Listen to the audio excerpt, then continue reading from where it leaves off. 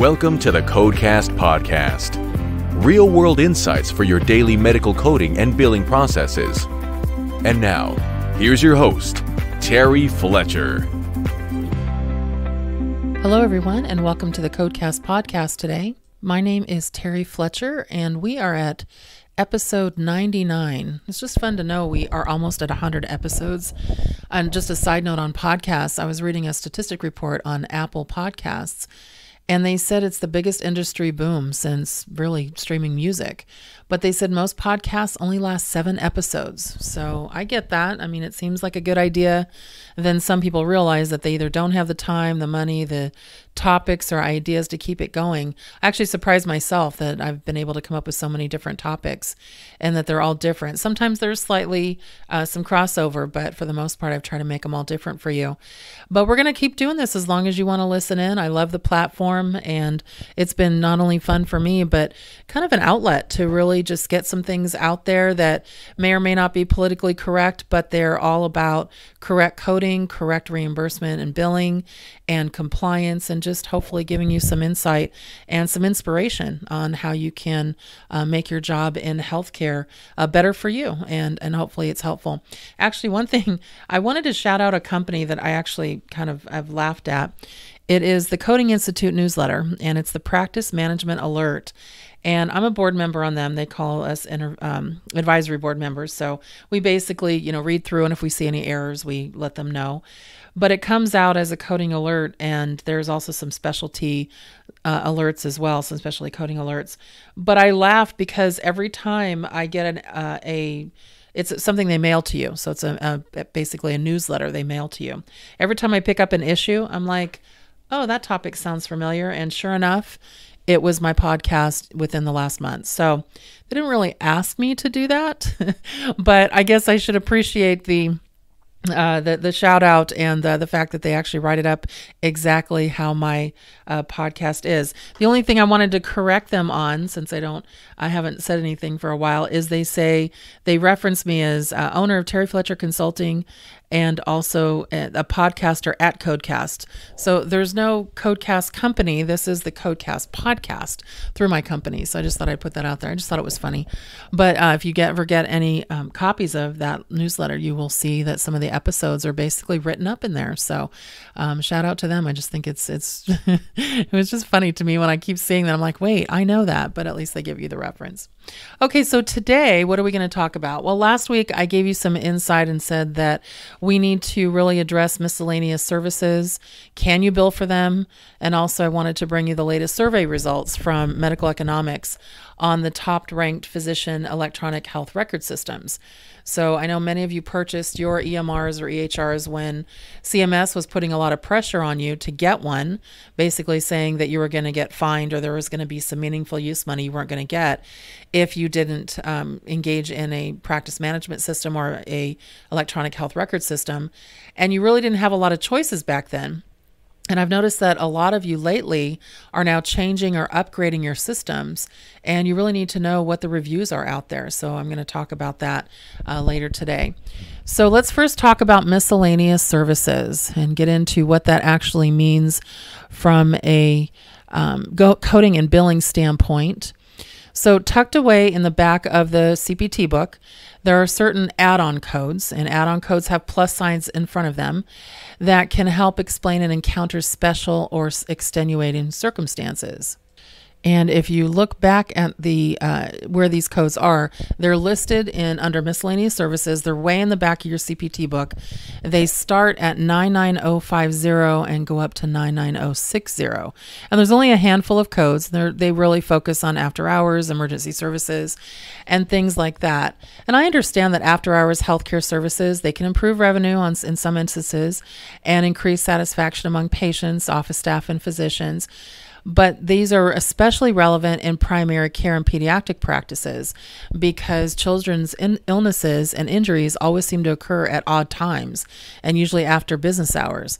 Now, I'm well aware of the fact that payer cooperation is crucial to enhancing patients' access to after-hours care. But to get paid for these services, you should also be aware that these specific add-on codes, you may have to do some kind of a contract negotiation in the future to make sure that they get paid. Otherwise, it's going to be a problem. So a couple of things as far as reimbursement first.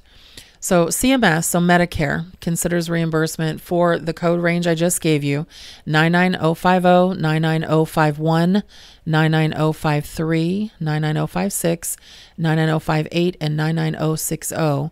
They are bundled into the payment of other services provided on the same date. So with Medicare, you're not going to get anywhere. But other payers, such as United Healthcare and a couple of other payers, which I'll mention, they are reimbursing separately for other services, specifically the 99050 and 99051. But there are certain guidelines that cross over to make sure that you can get additional compensation. But they're only paying primary care providers. And who are primary care providers according to the payers? Adolescent medicine, pediatrics, family nurse practitioner, pediatric nurse practitioner, advanced registered nurse practitioner. So these are all NPs basically. Family practice, general practice, geriatric medicine, gynecology, obstetrics and gynecology. That's all considered to be family practice as well.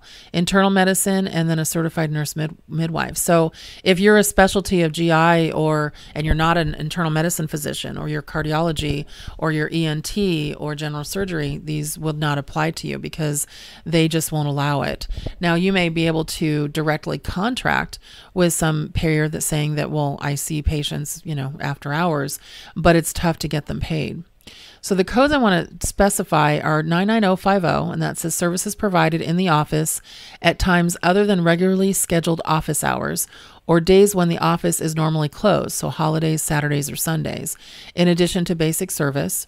And then 99051, services provided in the office during regularly scheduled evening, weekend, or holiday hours in addition to the basic service. But let me explain what that is when we get there.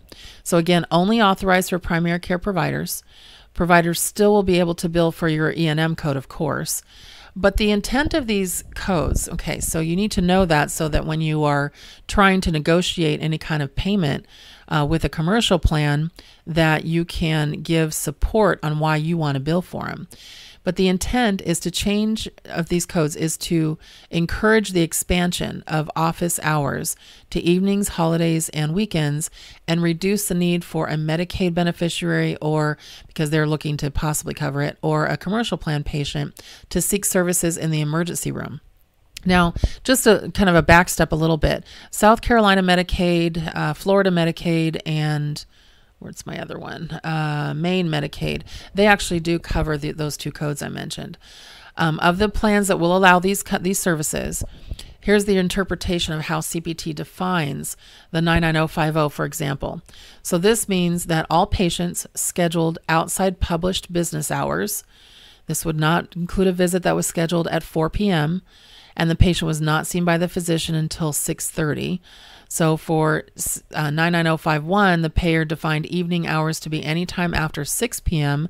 or before 8 a.m. Weekends are defined as Saturday 8 a.m. to Monday 8 a.m. And providers may only bill for the following federal holidays. So New Year's Day, Independence Day, Labor Day, Thanksgiving, and Christmas. No Groundhog Day, people. Holidays are defined as 8 a.m. in the morning of the holiday until 8 a.m. the following morning. And after-hours procedure codes are not covered when the service is provided in an emergency department, in an inpatient hospital, outpatient hospital setting, or urgent care facility. So if you're dealing with place of service 20, 21, 22, and 23, these services will not be covered no matter what. Now, the reimbursement for these codes, really don't get too excited. $12. Do you notice how Medicare does that? Medicare likes $12 for some reason. There is a generic code, I should say a G code for an extremity angiogram with a heart cath, $12.80. The moderate sedation code add-on codes are $12.53. And now we have a $12 code for some after hours or evening codes possibility. But if you're not sure what warrants the using them, make sure you do check with your local payers, because some may add a holiday or not. But it's really important that you understand that they may not be covered. So here's an example of 99050 versus 99051. So a practice has posted hours from 8 a.m. to 4 p.m. The office closes, but the physician receives a phone call at 5 p.m. from a patient that their child is sick, and the physician decides to stick around and have the mom bring the child in, and they see the patient at 5:45. That would be a 99050 in addition to your E&M service. But again, you have to make sure the payer is going to pay it, or it will be patient responsibility. Also, do not report the 99051 if the physician or other qualified healthcare professional is running late and seeing the patient during evening hours. And so be careful on that 99051. Now, 99058, this is it says provided on an emergency basis in the office, which disrupts other scheduled office services in addition to the basic service. So reported when the condition of a patient requires immediate attention of the provider. So for an example would be maybe an asthma attack or a seizure, and the provider has to stop what they're doing to attend to the patient. And of course, you would have to support medical necessity. This is not for patients where you fit into the schedule or siblings that you see during the same encounter.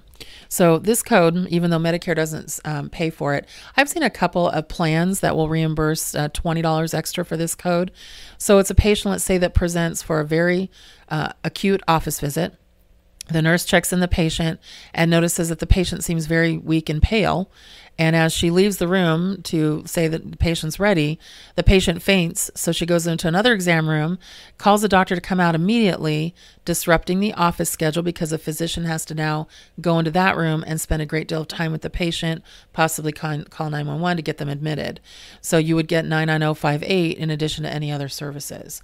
But make sure that you are looking at what your payers are going to allow, because 99051 and 99050, they're add-on codes to E&M services, and you may not get that payer that will pay for it. So keeping in mind that the appointment starts, if it starts during business hours and ends after hours, that doesn't qualify for these codes. Also, insurance companies are not required to reimburse for these visit extras unless your contract specifically says it will. So if it's not in the contract and the claim is rejected, you could try to negotiate new terms or lobby for reimbursement. But let's talk about this for a second. When you're dealing with these services, you have to make sure that you are acting in good faith. So it means that when you submit a claim to an insurance company, you expect to get paid. It's not that you hope to get paid, you expect to get paid, meaning that you expect to get paid from anybody, either the payer or the patient. And if it's a non-covered service, that means it's patient responsibility. I'm not saying a bundled service, I'm saying a non-covered service. That's now transferred to the patient for a payment. If you try and write it off as a denial, you basically told the insurance carrier that the service did not really have value, was not medically indicated or necessary, and you only billed them to see if it would get paid. So on how many levels is that bad faith and potentially fraudulent? So you have to be careful with that. I noticed that a lot of times physicians will come in. Actually, I was at a client office yesterday, and the doctor said, "Hey, I heard that I could bill for remote codes now. It doesn't matter place of service." I'm like, that's not true. There's one code that a Medicare is now allowed, and we know that's the virtual check-in, which I've talked about recently. But doctors sometimes will come in and they'll say, "Hey, I was told by another physician or colleague that we can bill for this. Why aren't we?" Make sure that you are researching this first, that you are doing your due diligence, and then respond, because you don't want to add it on or just bill it for the sake of billing it. And then make sure that if you're going to look at these after hours services, make sure that your regular hours of operation are clearly stated on your website, on your door, on your signage, on any marketing materials, because this helps make your case to the insurance company for extra reimbursement when you see a patient outside of your regular hours. There was an article in Physicians Practice recently that said third-party insurers may allow additional reimbursement for after-hours services if the physicians can prove to them that it's in their best interest. So the report recommended that these strategies to get paid for services are provided during non-traditional business hours. So how are you negotiating your contract? Basically, you can negotiate payment as part of the contractual agreement, showing them that it's a cost-saving service for them, that the patient could have been sent to the emergency department instead of being treated in your office for after business hours, but that the cost of ED services is so much higher than comparable primary care services. And then if you are going to do that, remember when you're reporting it, you can show that there is a comparison there in your practice. And you want to just make sure that you're using someone to give you information on these services in your office that has researched it. So tag one of your certified coders or one of your billers that has been there, 10 years and say, hey, I have a project for you. Find this out for me. Find out which of our payers, our top payers, will pay for this. Find out if you're taking Medicaid in your state, if that's something that you can bill for, but make sure that you do research before that, because I've seen so many practices start to bill this, get a ton of denials. It inflates your AR, and then they don't think that they have to let the patient know that it's their responsibility. And we just don't want to go there. We always want to make sure that we are doing our due diligence. Otherwise, that can be a problem. Okay, so our coding question today comes from one of my new Guam clients, and it's actually a management question about being a coder. So let's look at this. It says, Terry, I'm currently a practice manager, but I'm thinking of seeking the credentials to specialize in medical coding so I can look for a job that is remote. What is the market outlook on medical coding jobs, and will there still be jobs by the time I'm certified? Okay, so from beginning to end, if you are not a seasoned coder, meaning you're not certified, but you have skills in coding that you've been doing it a long time, but you haven't actually taken the test. It'll take you, so you're not, let's say that's not you. You're somebody that basically oversees coders, but you don't really get into the coding. It'll take you a little time, because coding is not just a secretarial position. It's something that you have to understand anatomy, physiology, physician language. This code description also means this. So just from a simple answer to your question, the U.S. Department of Bureau of Labor Statistics estimates that employment of medical coders is expected to grow 13% from 2016 to 2026. And that's faster than the average occupation. But remember, the median annual wage for coders is around $40,350 a year.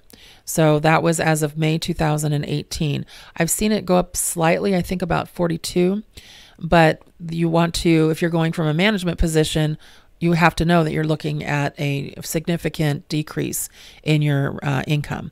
And so many coders that this income survey was done, they worked in an office, but some were remote. And if you work remotely, you are going to be a little bit lower. So be aware that's kind of the median right now for that.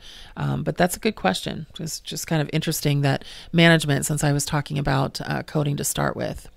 Our coding question was brought to you today by SiriusXM Radio, Dr. Radio Channel 110. Check it out live or on demand.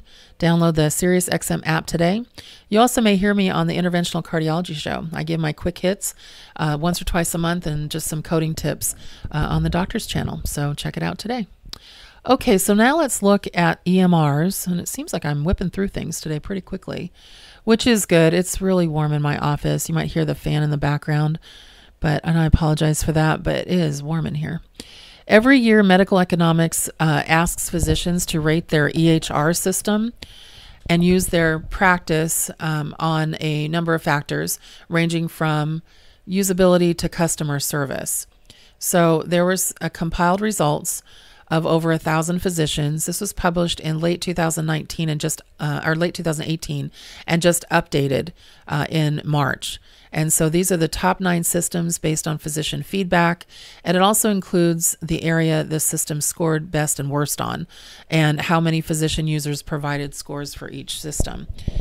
One thing that's kind of funny, have you ever tried to write EHR in a Word document? It keeps changing it to her. It hates that acronym. Drives me crazy. Just see little stuff. So that's why I like podcasts. I can just go off on a tangent and you guys are like, okay, she needs some more coffee. Okay, so these are not definitive guidance. This is really just results from physicians and rankings, but they do offer a snapshot of physician opinions on the various electronic health record systems that are available. So the first one is Office Practicum. So highest rating, vendor's ability to resolve technical problems, and the lowest rating, importing data into the EHR. So this result was based on 447 physician users. And then Practice Fusion, highest rating, ease of navigation through patient visit, lowest rating amount of training for the practice that they received on the electronic health record system. And that was based on 143 physicians. So basically they thought it was easy to navigate, but there wasn't a lot of training. And so that could be just something you want to keep in mind. Modernizing medicine. Now, I've actually never seen this system, so this is interesting. Highest rating, ease of moving from one section of the EHR to another. Lowest rating, speed of moving to backup systems when main system is interrupted. Okay, and that was about 152 doctors. eClinical Works, ease of navigation through the patient visit. And then the lowest rating was importing data into their EHR. Now, eClinical Works has been in the news a lot lately too, because they said that they were certified and authenticated for MIPS and MACRA, and they weren't. So make sure that if you have the new and improved eClinical Works, that they have gotten certified for the system that you have. Epic, everybody knows Epic. Ease of moving from one section of the EHR to another. The lowest rating, ease of customization or configuration of the EHR to meet your practice needs. This was 188 users. Yeah, this one is tough because Epic is basically what everybody went to start. And I do see some practices saying, oh, we're moving to Epic, but a lot of practices are saying we're getting out of Epic. And so this would be interesting to see what you think if you're an Epic user. Next Gen. Now, this is probably the one I'm most familiar with. A lot of practices have Next Gen. I think there's a lot of clicks that have to be on Next Gen, but it's not too bad. The highest rating, quality of training your staff practice received. They do focus a lot on training, and it's also one of the more expensive programs out there.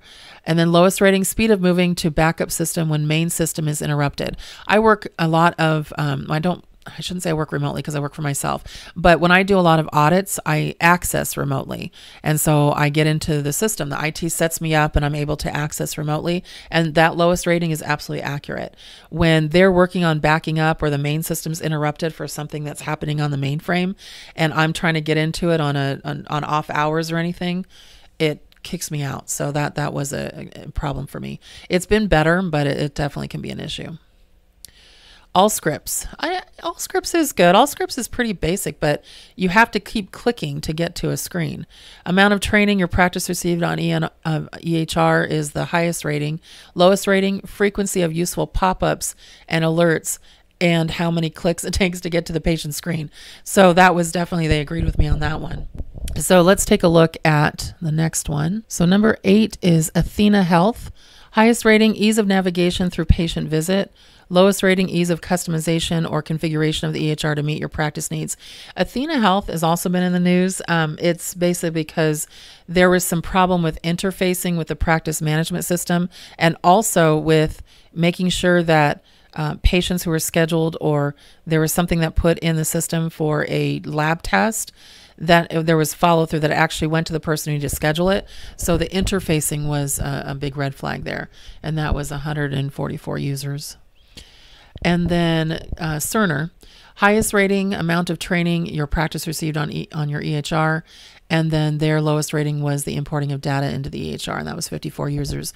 So there's good and bad with every system. It just depends what you want to look at. But again, you want to be able to know what are the top 9 in case you're looking to make a change, or if basically you just didn't know what was out there.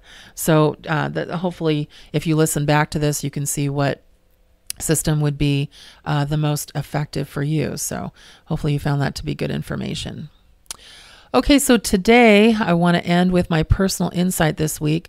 One of the things I bought when I was bought for Hawaii was my new Kindle. I don't know if anybody has the new Kindle. It's so light. I keep dropping it. I mean, it is like this square disc that is half the size of a mini iPad, and it's I would say more than half the weight of your phone. It's so light. It's great.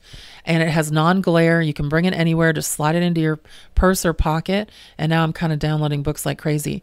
But right now I'm reading Jackie Collins, the last book before she passed away, The Santangelo. So if you ever were a Jackie Collins fan, which I've been over the last 25 years, that crime in Hollywood family is finally coming to an end. And then I'm also reading this new, it's a 2-book series, and it's called Confessions of a Red Herring. It is hilarious. hilarious. It's corporate corruption and murder at its best, and it's told in a hilarious way. I can't stop laughing, but there are also some nail biter parts. So check it out. It's by Dana Dratch, and it's a 2-book series. The next one is Seeing Red that follows it. So anyway, hopefully you'll appreciate that if you're a reader. And if you're not a reader, why don't you think about it? Just basically lose yourself in a book. When somebody said to me, well, I did in an audiobook, get back to reading. Audiobooks are great if you've got a 10-hour drive or a 4-hour drive somewhere, but get back to reading. It's actually, and leisure reading, not just reading manuals and medical publications like I do. I have to force myself to read. It just kind of can lose yourself in it, and it gives you kind of a mind vacation. All right, everyone. So that's it for me today. Make it a great day and a great week. And thank you for listening to the Codecast podcast. For more information on medical coding, billing, auditing, and compliance, including how to hire Terry, follow Terry on Twitter at TerryCoder1 or visit her website at www.terryfletcher.net. Podcast producer Joe Kuzma. Music producer Dassassin Music.